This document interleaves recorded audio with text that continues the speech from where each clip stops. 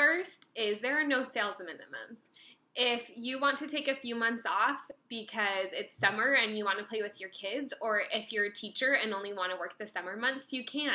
There's no pressure to make sales each month, which is one of the main reasons that I joined. Second is the training is incredible. I would never consider myself a salesman. They help you so much. They tell you even what to say if you want to be told what to say. And they give you ideas, and there's just this ongoing communication with those that are ahead of you and training you.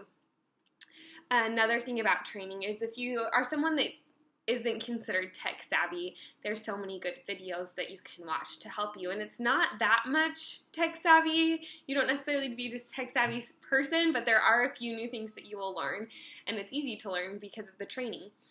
And the last thing, number 3, to become an Usborne Books and More consultant, it's a $75 consultant kit, and that's it. The $75 consultant kit comes with over $100 worth of books. In that first 3 months of becoming a consultant, you also have the chance to receive a refund, which I think is incredible. So 3 things that you may not know about becoming an Usborne Books and More consultant.